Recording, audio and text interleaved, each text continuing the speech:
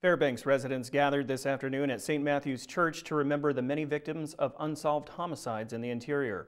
Over 30 names were read by the event coordinator, Shirley Lee. Each person named was murdered and their deaths remain cold cases. The homicide that sparked it all was that of Sophie Sergi. Sergi was found dead 22 years ago on campus at the University of Alaska Fairbanks. Her case remains open.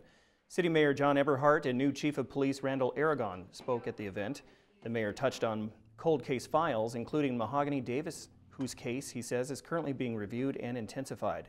Chief Aragon encouraged the public to support their new quest to start an unsolved homicide social media page and possibly hire more officers to work specifically on cold case murders. Not give up. And I've spoken to Chief Aragon about what do we do to take a look at some of these cases again, and we're moving in that direction.